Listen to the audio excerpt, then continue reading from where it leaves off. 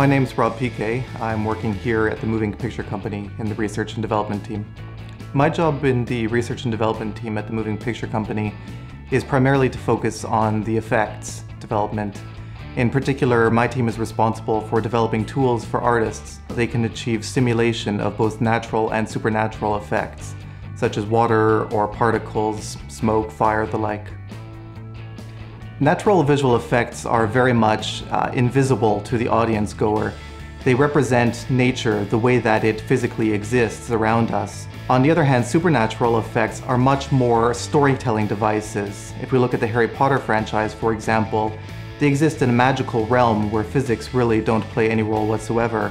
For me, my day usually starts with catching up on industry news. I usually set aside about half an hour to an hour to catch up with online forums. In there, I'm both an avid participant as reader and contributor. When you work at a company for long enough, you become a little bit blinded by the way that this particular company operates. And what you really need is that fresh perspective of what's going on in other parts of the world. If you want to maintain a competitive edge, you need to know what your competitor is doing. I usually spend about 1/3 of the day developing new source code and about 2/3 of the day coordinating my team's activities. My team primarily provides technology for the effects team. These are our clients, and it is our responsibility to keep up to date with what they are going to need to get their films done. After we bid on a project, I return and discuss with my other effects developers about the technologies that we decided we are going to need to develop to get the show done. And at that point, it's essentially collaborating and figuring out, based on our skill set, how long will it take to get the technology done.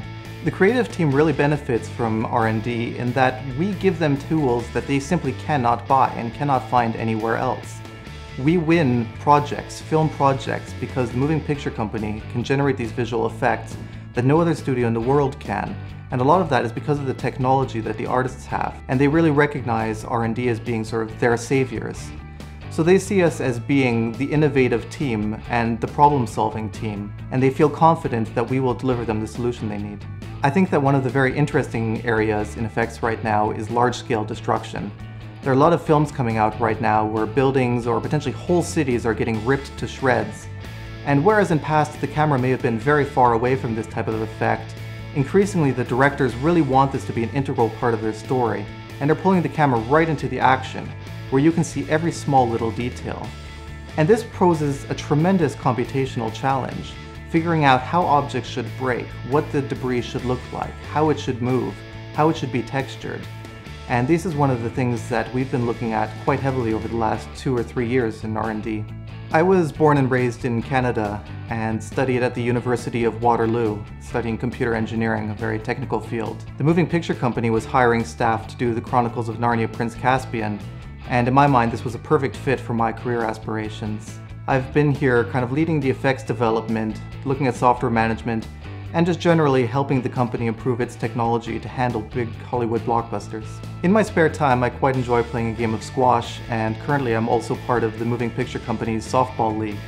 We play about every week in an advertising league of companies around London, and unfortunately we're not participating very well, but it's great fun for all involved.